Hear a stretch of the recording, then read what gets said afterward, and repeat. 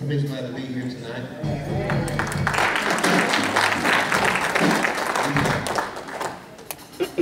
I think some of y'all run some people off. And we'll just say they're backslid. How about that? How about that? We can say that. Hold on. Troy. I want to welcome everybody to service tonight. One of my best friends growing up is here tonight, Ronnie Foster. We're glad you're here. And all the trouble you all have ever heard me that I got into when I was a teenager, right there is the culprit. I'm kidding. We were great friends growing up, and I consider us great friends today. And this is Tammy, and Tammy's first cousin, so we're glad that he's here tonight. All right? I think Susan's going to lead something, and we're going to fellowship. Is that all right?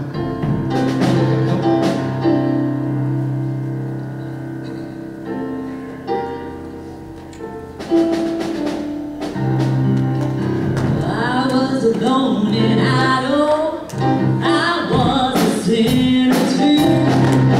I heard a voice in me say there is work to do.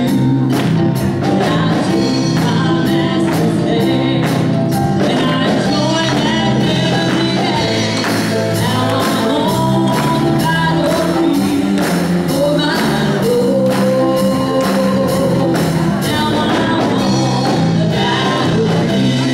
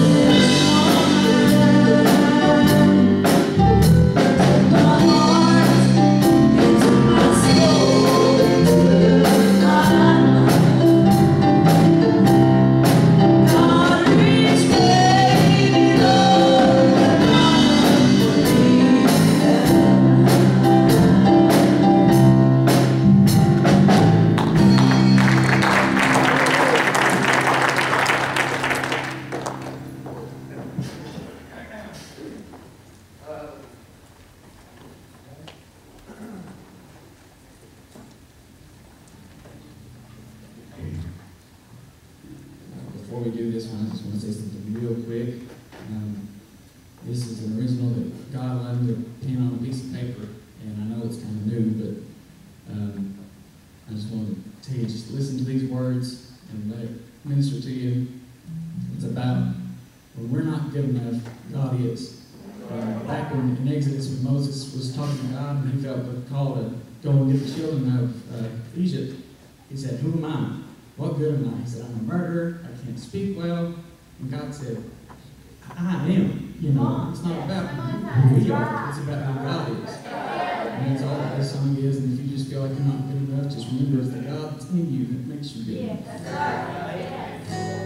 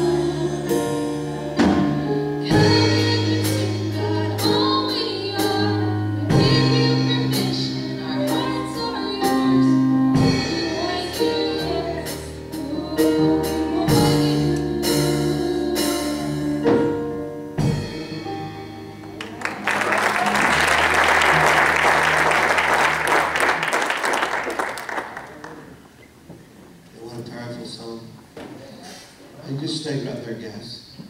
And, Eli, I think you could do this. Give me a key to E. Susan, come here.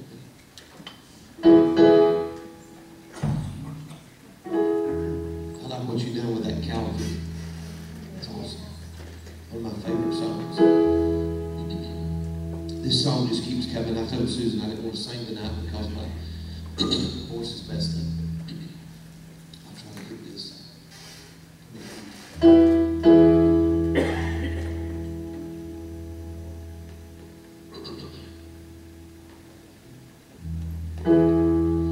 My boat of life sails on an open sea. When there's a storm in my sail, but I have a friend who watches over me. When the breeze turns into a gale,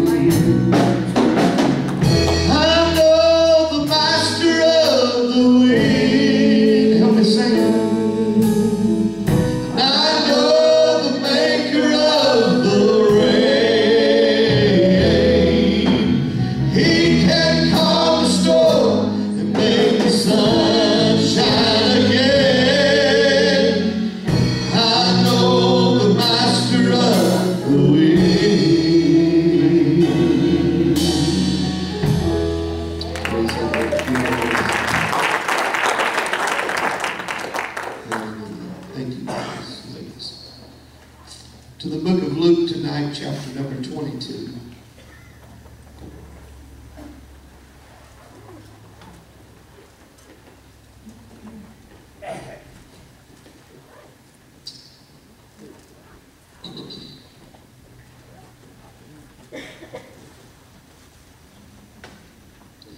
You may not, when I start off tonight, understand why I'm preaching what I'm preaching, but hopefully by the time we get done, you will. And can I get a real good, strong amen before I start? Luke chapter 22. How many of y'all know that when you go to pastors' conferences, you learn that preachers preach about what they're going through? I mean, real preachers give from their heart, their soul. Jesus preached about things that moved him. And Paul preached about things that moved him. And I want to preach tonight from just my personal heart. Is that okay? So Luke chapter 22, we're going to read verse 13 through verse 15. And then we're going to skip to verse number 39.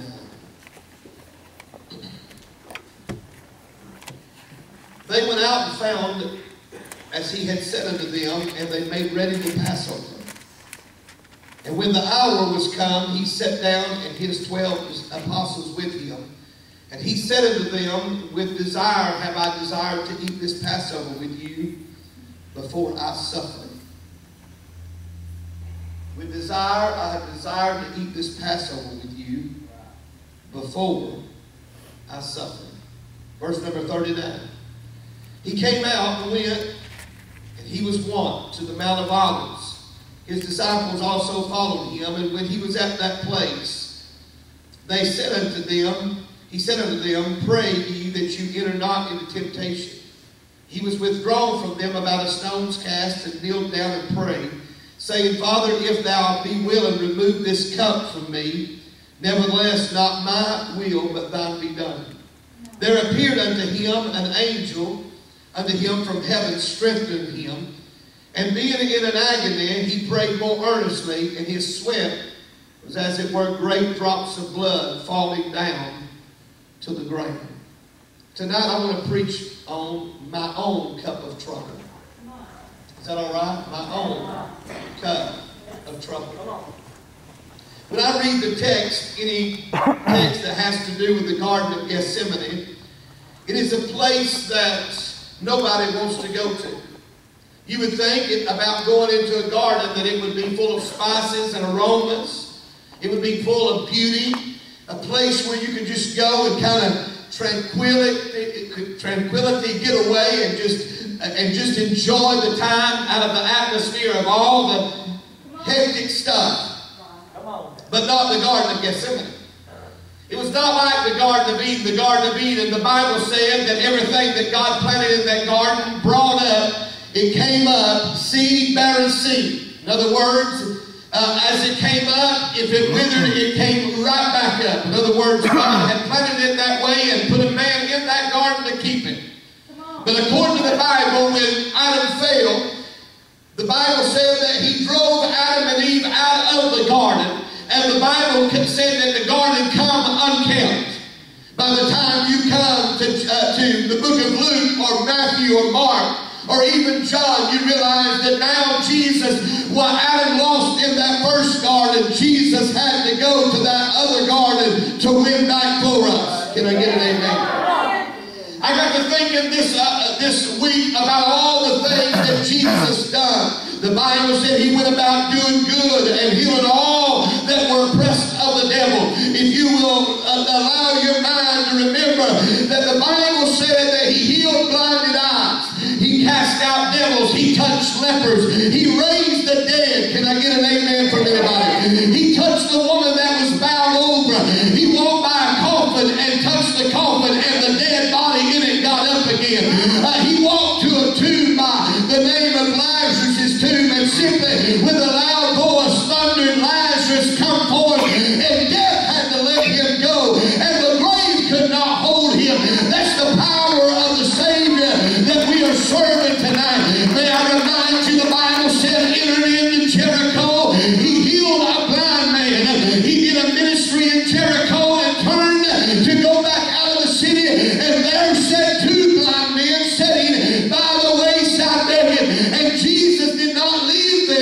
out of the miracle, he touched them and they received their sight. The woman with the issue of blood, after 12 long years, crawled through the crowd and touched the hem of his garment, and immediately the power of God rested on her strong enough that her issue of blood was stands forever. Hallelujah. May I remind you of that woman that had an issue that her daughter was vexed with the devil, and Jesus just simply spoke the word. May I remind you of that centurion soldier that said, Master, my servant lay at the point at the house, and I'm not worthy for you to come to my house, but if you'll just speak the word only, it'll happen. I'm talking about the Savior. And Jesus said, no greater faith have I ever found in Israel. He simply spoke, and his word traveled time and touched that servant and raised him off of that bed of affliction. Can I tell you tonight that that's the kind of Savior we're serving tonight? A Savior that's got all power, a Savior that's got all dignity, a Savior that has never been defeated in one battle he's ever fought. What a Savior. This Savior did not only show up in the New Testament, he was there in the beginning.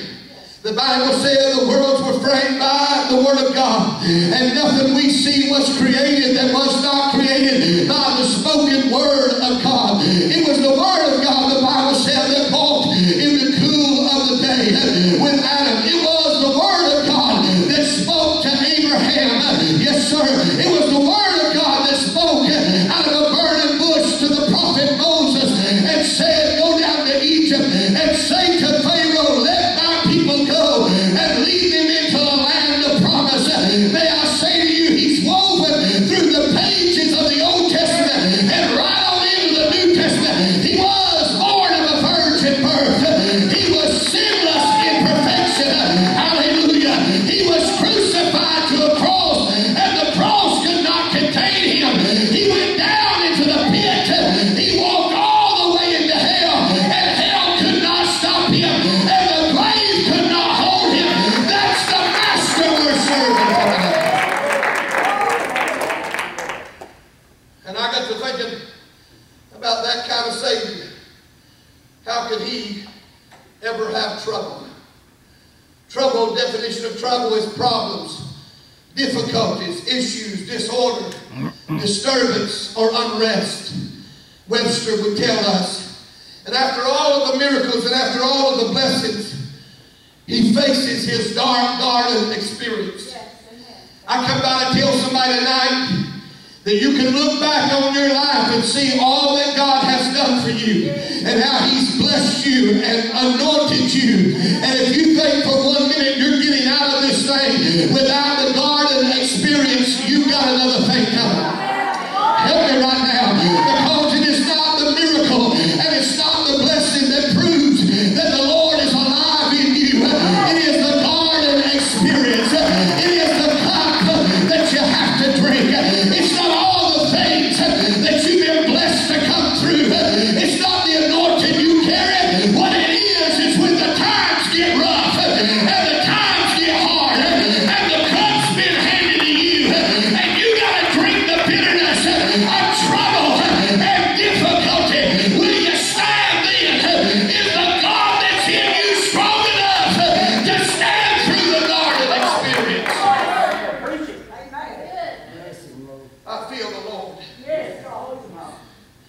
Times when you don't understand. Times when you're burnt out. Times when you can't even feel Him. Am I helping anybody tonight?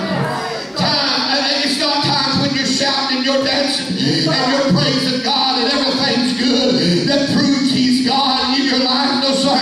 It's times when you don't even understand. How did I ever get here? What am I going through? Well, how did I ever get to where I'm at now? Oh, when somebody help me. It's not when everybody's around you and the crowd is gathered around you and you're feeding 5,000. No, sir. It's when you've been left alone. It's when you feel lonely.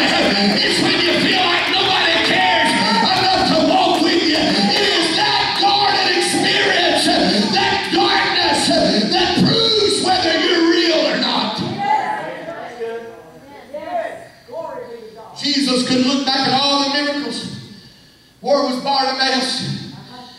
that woman with the issue of blood? How about those 10 lepers that he touched? He can think about all that, but now he's got to enter into what God's really called him to do. Help me right now. If you can see what I'm seeing. See, he didn't come here just to heal the sick. He didn't come just to open up blinded eyes. He did not come here just to raise the dead. The Bible said he came to destroy the works of darkness and to defeat the enemy of our soul once and for all. And in order for him to do it, he couldn't do it through the miracles. He couldn't do it through the blessing. He had to go to that cross. He had to die sinless death. He had to defeat death with death. And in order to get there, he must go through a dark garden experience. See, most preachers, can I preach from my heart? While the crowd is around them, while everything is going good, while everybody's walking with him and he's everybody's hero, the crowd thrones them, and he's up on the mountaintop, and everything's good. That preacher can preach. That preacher will learn how to preach right there. They'll exalt him, they'll lift him up. He'll be the apple of their eye. Are you hearing me? When the ministry's going good. But none of that proves that man is a man of God. What proves he's a man of God is in the midnight hour. What proves he's a man of God is when he's in the garden all by himself and everybody's left him. And the ones he was depending on is laying at the gate. Help me right now. And 3 of his inner circle goes on into the garden and he leaves them at the foot of a tree to say, I'm going to pray beyond that. Watch and pray with me 1 hour. He enters into that garden, and when he comes back, them 3 are asleep in slumber.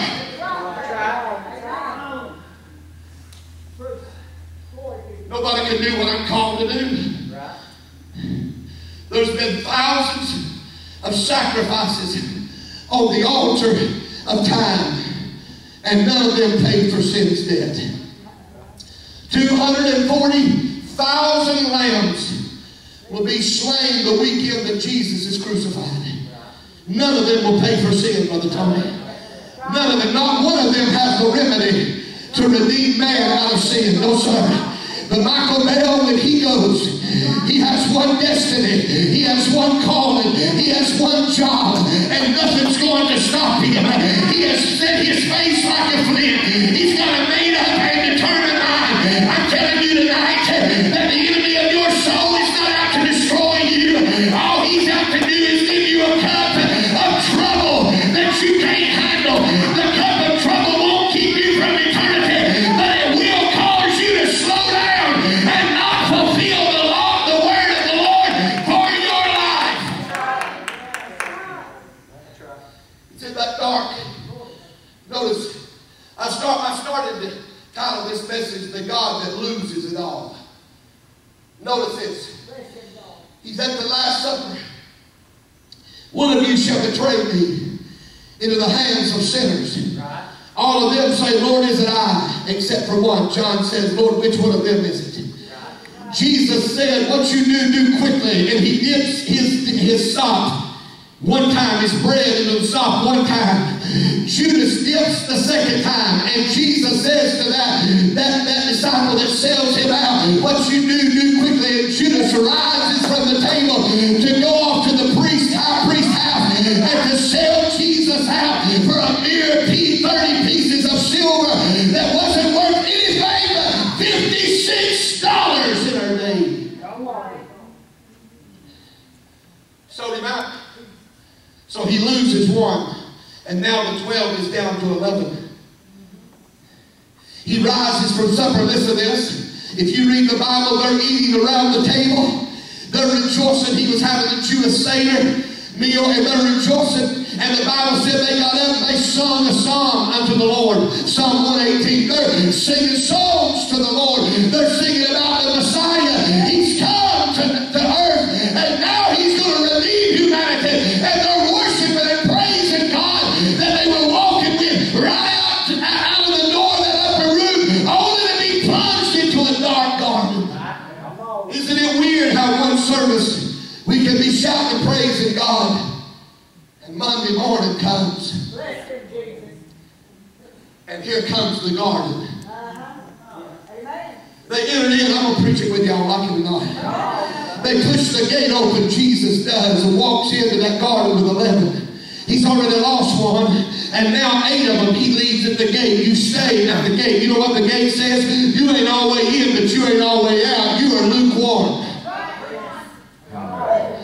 Yes. See, I can always tell the ones that's lukewarm. Come on. They won't be around when the garden experience happens. Come on now.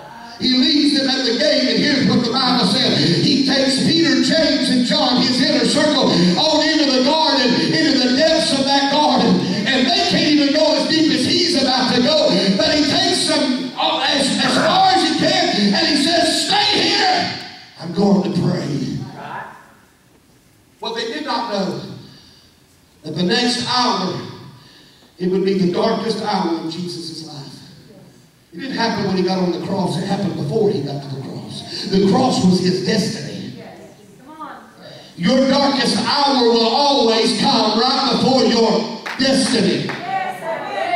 You didn't hear it. Everything God's called you to be, I'm preaching to myself right now, will come right after a time of misunderstanding, a time of hurt heart, a time of hurt feelings, a time of loneliness, a time when you don't even understand how you got to where you are. Had it not been for the grace of Almighty God, you won't come through that experience. That cup will overtake you.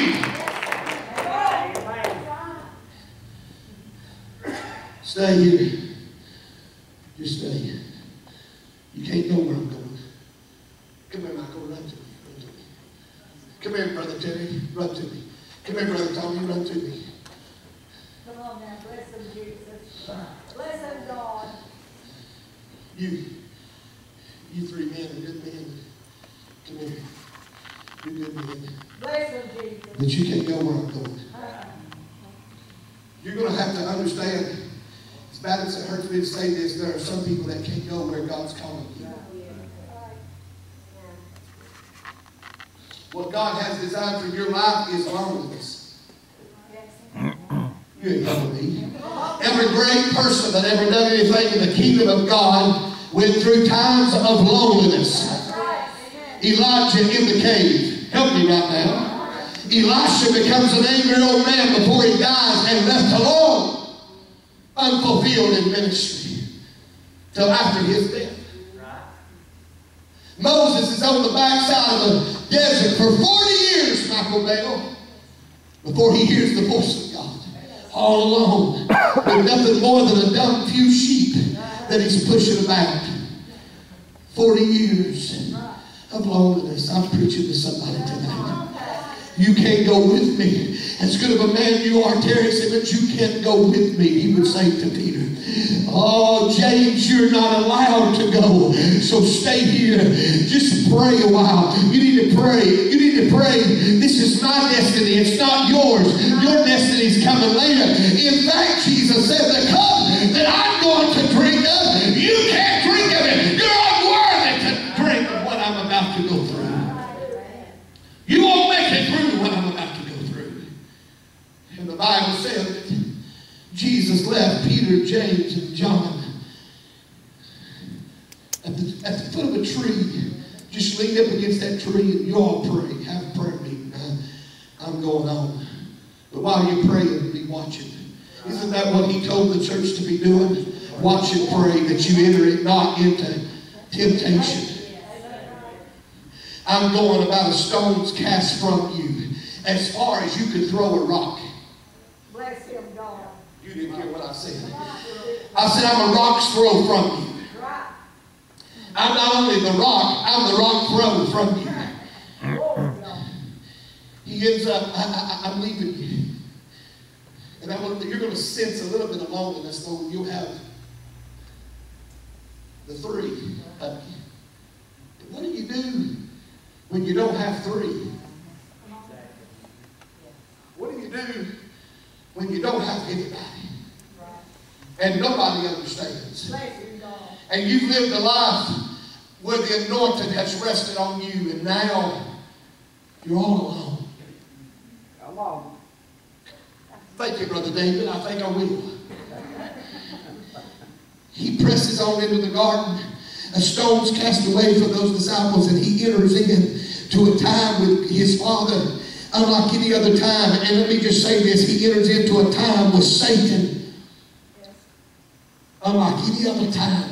The darkest time of his life happens in that garden in the Bible. Jesus said, this is the hour, and the power of darkness is upon me. Standing over his body, hair clinging to his face, sweat-drenched clothes on his body. Standing over him is the figure of the kingdom of darkness. It is not an imp, it is not a demon sent to him. The enemy of our own soul is standing over him. Satan himself has come to war. And in his hand is a cup that nobody can drink of but his own self. What happens when the devil singles you out with your own cup of trouble? Not anybody else's. I know what I'm talking about. I've pastored for 32 years. And I have tasted the cup of everybody else's trouble. Come on. There's not a day that goes by I don't get 5, 6, 7, 10, 15 sometimes phone calls a day. I'm sick. Pray for me. I'm going through this. Pray for me. So-and-so died. Pray for me. Pray for the family. Go to the hospital. Run here. Run there. And if you're not careful, that cup of trouble will push you further into a dark garden. Am I helping anybody tonight? You're so far into the garden that you can't even reach back for help. And the help you think is there for you is asleep to the things you're going through. They're not alert enough to even sense what you're facing. He's in the garden, he's praying. Here's Satan standing up over the top of him. I can just hear the snake crawling through that garden like it did in that first garden. Jesus is agony. He prays one time, he goes back to the disciples, wakes them up. What are you doing asleep? Don't you know my soul is exceedingly sorrowful, even unto death? I'm in the garden and I'm praying for you. And more than that, I'm praying for my own soul. I can be able to make it. This is the time of decision that Jesus would face. I submit to the will of my Father and go to that cross, or I submit to my own fleshly will. And I say no to that cup. Come on. Amen. Come on. He goes back. They're asleep. He goes and prays the second time. Oh, God, am I really alone? I've lost Judas. I've lost the 8. Now I've lost the 3. What am I doing? He prays the second time. Maybe they're not asleep this time. He gets up and he goes back and they're asleep again. Don't you know the ones that betray me is a hand right here. I'm about to be sold in the hands of sinners. I'm going to be killed. They're going to strip me. They're going to cut my flesh like ribbons. And nobody cares. Nobody cares. It reminds me of the church.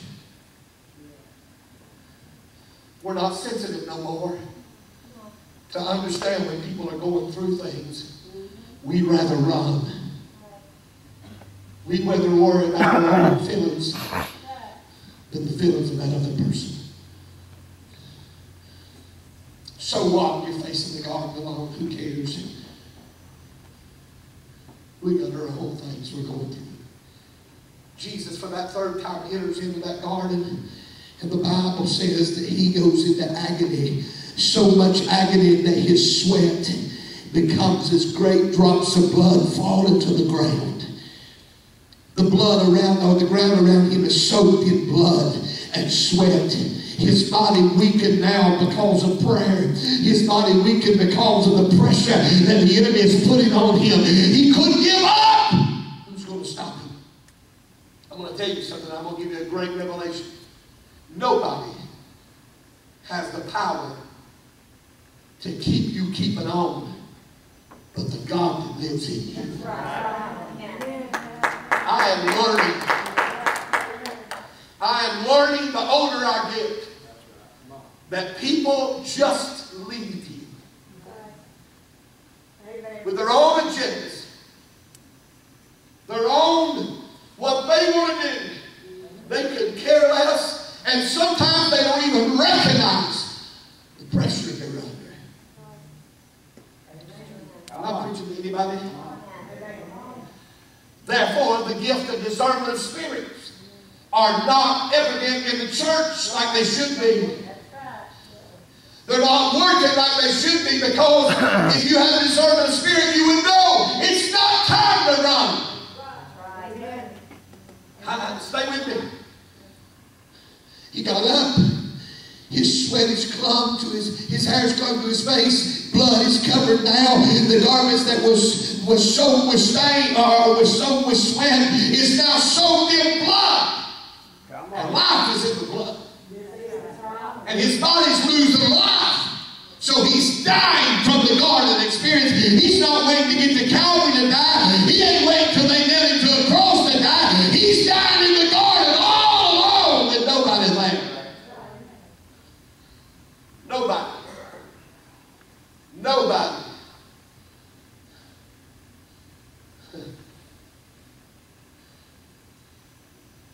He gets up. He walks back. I'm not even close to being done yet. Y'all with me?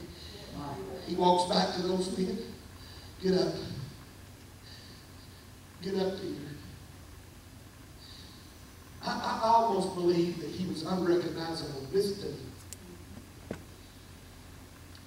When the Bible, when Isaiah prophesied about Jesus and said his visage was so marred that he was unrecognizable. I don't think that happened at Pilate's judgment hall. Neither do I think it happened in the judgment house of Caiaphas or the prison house of Caiaphas. Neither do I think it happened at the whipping post. Neither do I think it happened at the bruising of the slaps of the cheek or the plucking of the beard. No. I think it happened in the garden. I think he was under so much pressure and just about to explode that it marred his visage. Listen to me. I think he became to look like that first Adam that was the sin nature. He became sin for us. Notice this. He was handed a cup. Father, if this cup passed from me, could you hear him pray that in agony? If this cup passed from me, let it pass. Nevertheless, not my will, but thine be done. Whatever you're going to do to me, whatever you're going to allow to happen to me, whatever you're going to let me go through, just get it over with.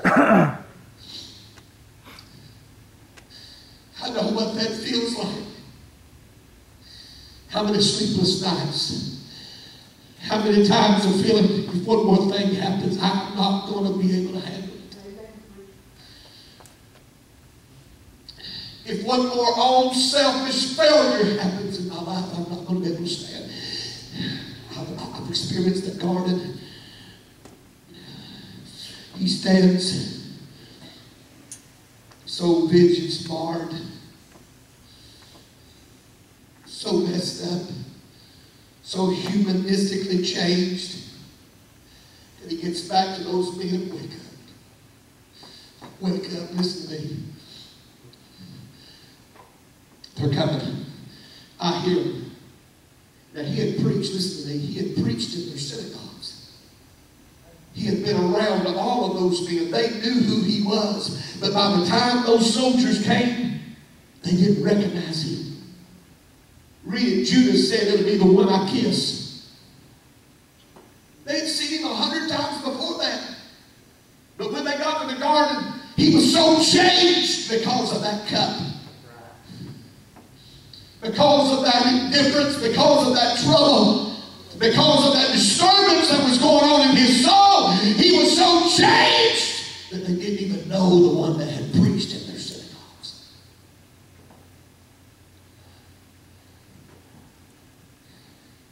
Judas right up. Actually, if you read the story correctly, Jesus asked them, "Who are you seeking?" And here's the reply. Jesus of Nazareth. They didn't even know who he was. When Jesus said, "I am he," Judas kissed him. That kiss of betrayal, I felt that kiss. I know what it's like. I love you. I love you. I love you. I love you, but. I love you, but. I'd rather just not even say I love you. Just stick the knife.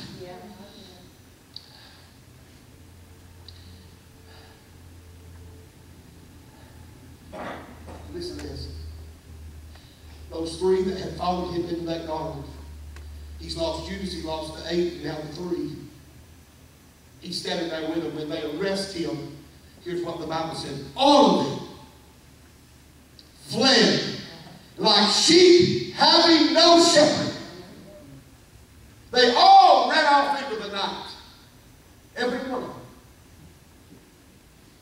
But not until they see Jesus whipped. What else do you want? They ripped him of his clothes. He stood in the garden absolutely naked. An open embarrassment. They stripped him of his garments to where the only thing he was standing there in was the flesh he was made in. And according to that Bible, the youngest one, which was John, took off his own garments, ran up and threw it over the shoulders of Jesus, and ran off into the night naked. Peter jerks the sword, cuts the servant of the high priest's ear off. Jesus reaches down, picks the ear up, and puts it back on the man's head and heals him. And then Peter runs. James, where you going? I was with you until now. I was with you until your cup. I was with you until there was trouble. I was with you until the garden became darkened. I stopped smelling the aroma. I can't grow anymore in this garden. So I'm leaving. What a selfish thing you can do. To leave Jesus alone in a garden that's turned withered. In a garden that's not given to you what you think it should give to you, so you leave the garden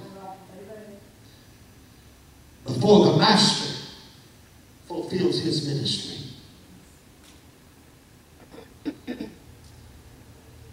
Okay, guys. I've lost Judas. I've lost the other 8. It's 9. Peter, I've lost you. Prophecy will be fulfilled before the cock crows. You'll deny me 3 times. James, you don't care anymore. You got to go. I won't have to go through this experience alone. See you, John. Take care of Mama. He leaves the garden. And nowhere in Scripture does the name Peter's the only one that followed him to the house of Caiaphas, and he followed him afar off. He kept distance between him and the Master so nobody would know that Peter was with him. But a damsel saw him and said, "You've been with him. You're a Galilean. You've been with him." Peter said, "I don't know him." 3 times he denies him and warms himself by the fire. When the cock the next morning starts crowing, that rooster crowed, preached a sermon, a volume of sermons to Peter. close. The only one, nobody goes to the house of Caiaphas with him. Not one of those men stands at the whipping post with him. None of them are around when they pluck the beard from his face. Nobody's going through the beat. Nobody stepped up and said, I'll take the beating for him. Nobody even bowed down beside of him and said, if you're going to whip him, whip me. We need in this church to have a determination that we look at the enemy and say, if you're going to put that person through hell, I'm going through hell with him. I'm not going to leave. I'm not going to run. I'm not going to back up. I'm going to stand with them through that. That's what builds a church. You want programs, start one. Yes. Don't argue and gripe and complain and whine because the church ain't got it already. Bless him, Jesus. Help him start it. And so he goes through it alone. Could you imagine 600 soldiers spitting in your face? They didn't get spit on. Nobody in this church gets spit on. But me. Bless him, God. Something goes wrong in the church, it's Joey's fault. If there's a rumor spread, it's a rumor spread on Jody. Bless him, God. If there's a failure in this church, guess who failed? Me. That'd be the story told. Nobody stuck with Jesus. Nobody cared. Nobody was tied to that whipping post and took those lashes. Nobody was along with him when they shackled him in Caiaphas' prison house, and history says they stuck his feet in acid to boil the flesh on his bones, so that when he walked the Via Dolorosa that early that next morning, every step would be so painful. You know what that was? It was the devil trying to stop Calvary from happening.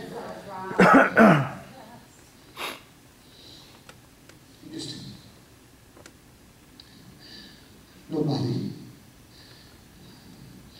After being beaten, after being ridiculed, after being spit upon, after the beard plucking, after the crown of thorns smashed down into his skull, he has to carry his cross. Nobody's got a hold of it. None of these guys that followed him for 3 years, none of them that he empowered by the Holy Ghost, none of them that worked miracles, none of them that got anybody saved, none of them was around. None of them. Because they had the attitude of the church. If it ain't my cup, I'm not drinking it. You can drink it. But let me remind you, the cup Jesus drank in that garden wasn't his. It was ours. He had not sinned. It was our trouble. It was our indifference. It was our pain. It was our hurt that he bore in his own body. He rises, listen to this. They load him with the cross, and nobody walked up Via Dolorosa with him. Not any of his followers. He lost them all. They crucify him, and John happens to scurry his mama, Jesus and Mama Mary, right up on the hill of Calvary and says, you want to watch him die there. But as soon as Jesus' eyes locked with her, he said, woman, behold your son. Son, behold your mother. The Bible said John took Jesus. John took Jesus' mother and turned around and walked off Calvary and took care of Mary till the day she died. That's what the scripture says. Not a disciple on that hill. Nobody he done miracles for. Isn't it strange that all the miracles God's done in this church, so somehow we can forget what he did for us when it's his cup. When it's his time to die. They nailed him to a cross. You didn't drive the nails, did you, Mike? James, you didn't drive the nails, did you? John, you wasn't there to pierce his hands and feet, were you? No, you wasn't. You didn't drive the crown of thorns, right? So you're okay. Did anybody in here smack him? Did anybody spit in his face? Did anybody pluck the beard? Anybody in this Redemption Harvest Church do that? No! No, we wasn't there. But I wonder if the Bible's right when it says, and they crucified Christ afresh, and they put him to an open shame. What you do unto the least of these, my brethren, you do also unto me. When we leave people in their garden experience, when we don't care anymore, when we're not faithful to help pray them through, when we're more concerned about getting our sleep and what makes our flesh feel good than what they're going through, we crucify him afresh and put him to an open shame. I didn't drive the nails, not in his cross. But I can look back on my life and I've drove them in other people's crosses. I didn't smack him. I wasn't there. But I've smacked others. I wasn't kind when I should have been. I didn't help them through. I pick and choose who I like and who I don't like. It's flesh. Am I making any sense tonight? Here's the problem. None of us think of anybody else's cup of trouble until it comes our time to have a cup of trouble. When it comes our time to drink,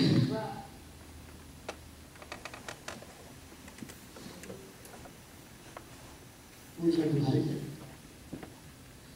Well, I'm not alone. Don't nobody know I'm about burnout? Does anybody not know that I'm ready to throw in the towel?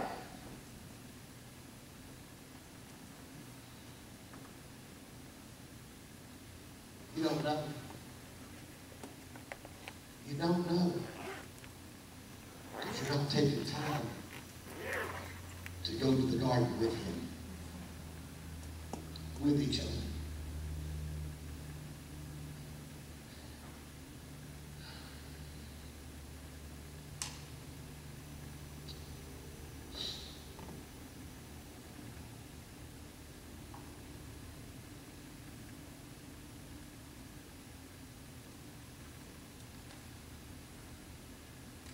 I got financial problems.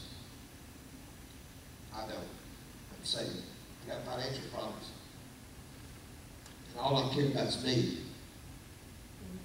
As long as my house payments me. My light bill's not due. As long as I'm driving a real nice car, my car payment's met. That's all I care. Oh yeah, I'm part of the church. But that's their debt. The people that's going through that stuff, that struggle and that trouble, let them figure it out themselves. But I'm part of the church.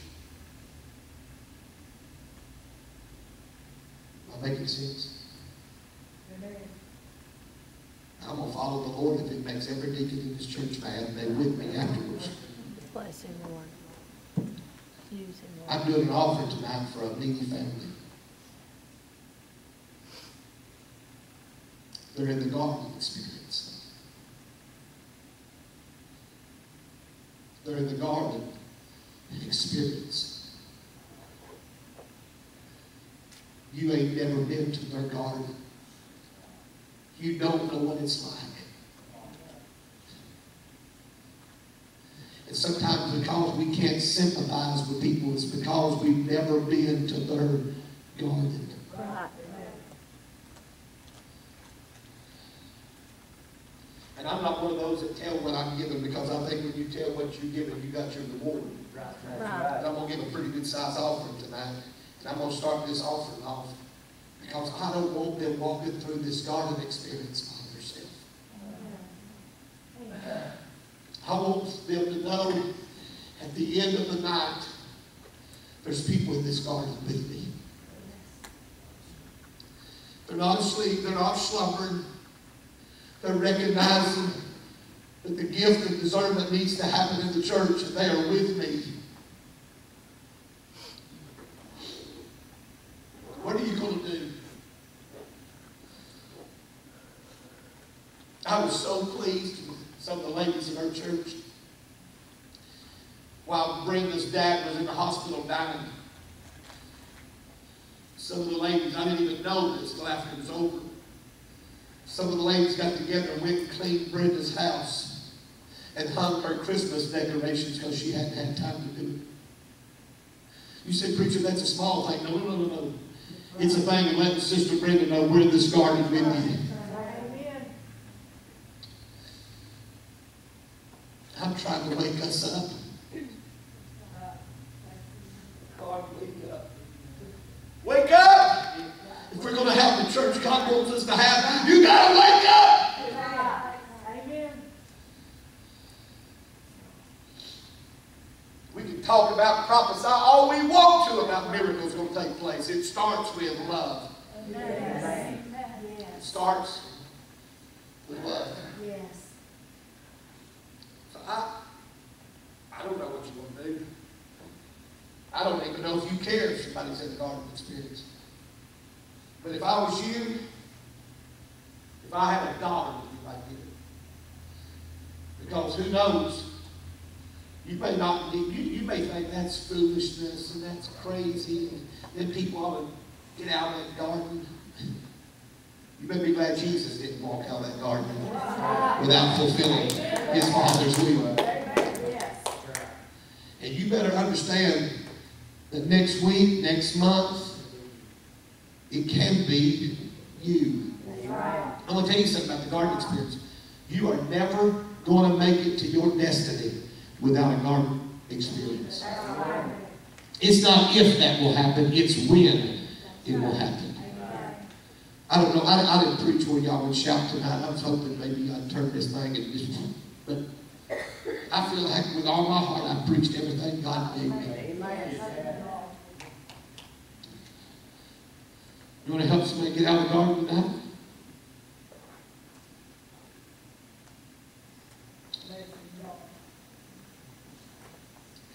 You get out of the garden one step at a time. Just throw it on the altar. One step at a time. One step at a time.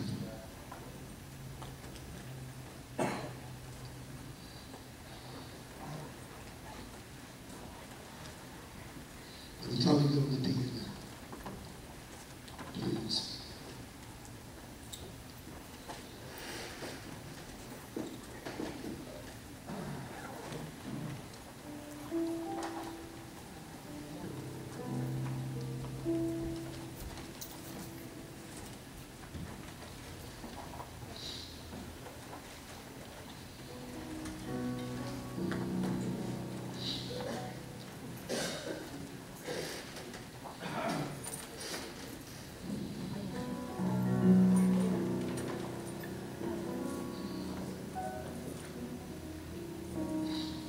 I want to share something before we say. You know what Jeremiah, one of the greatest prophets of the Old Testament, did? He prophesied, preached, done all he did. And then he come to his garden experience. And he said, I preached to a nation. He was telling God, I preached to a nation and told them, thus saith the Lord, and then you did not do what you said you were going to do. So I won't mention your name again. I'm not going to make myself look like a fool when you don't do it the way I think you should. So I quit. He ends up in a pit. They tie rotten rags. Days and weeks go by. He's in this miry pit up to his armpits. You know what it was? It was human waste. The waste of the city ran off into this pit. He was in a septic tank. A septic hole. Worms eating into his flesh. I'll not mention you again. Here alone. But then he heard the word of the Lord and he said, it feels like a fire. It's shutting in my bones. Come on. I can't withhold what you put in me. Amen. Or Apostle Paul, or apostle to the Gentiles. After all the miracles and after all the great revelation of what he had saw in his life, comes to a place where he writes to the church at Corinth and says, I was with you, even in my weakness, but you weren't with me. He went on to say, how dare any of you, for me to empty up myself and receive nothing back from you. He wasn't talking about money. He was talking about support. He said, I didn't stop when things got rough. I didn't give up when I felt like giving in. I didn't walk off from you because I thought there was something better down the road. I stayed. I stayed in my own weakness. When my body was frail, when I was hurting, when I didn't feel like preaching, I came anyway. He goes on to say, even in my failures, I stayed. Why did Paul stay? Because he knew that church of Corinth was about to go through a garden experience where everything about them would be shaken.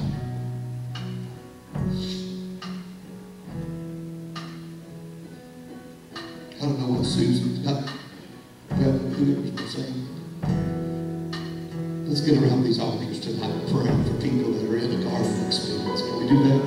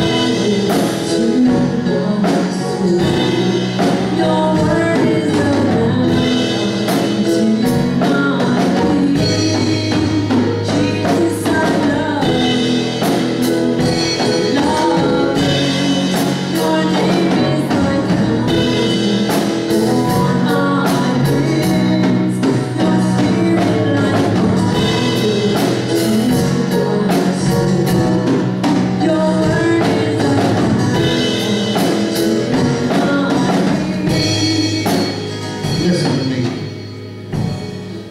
I'm rebuking every devil.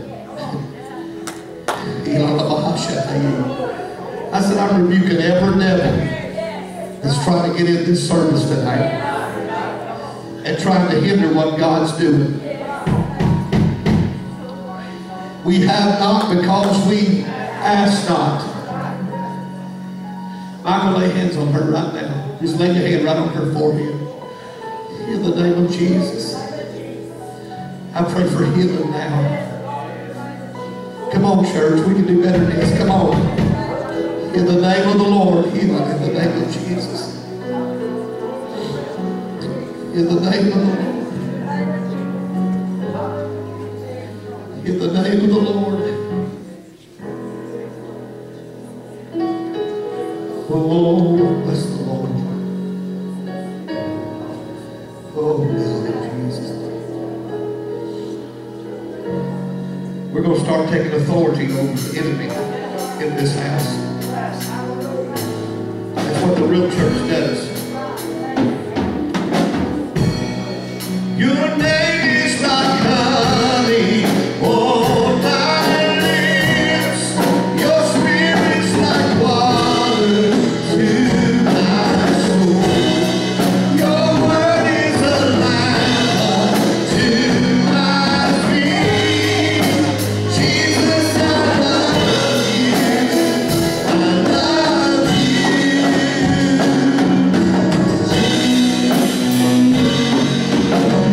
Everybody just sing it.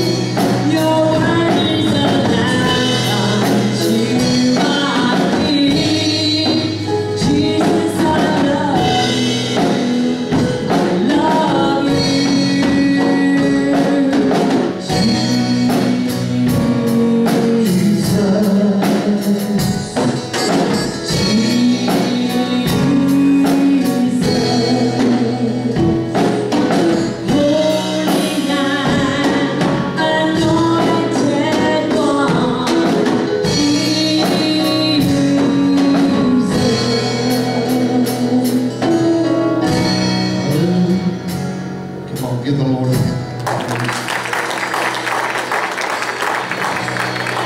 It feels like you've been in church today.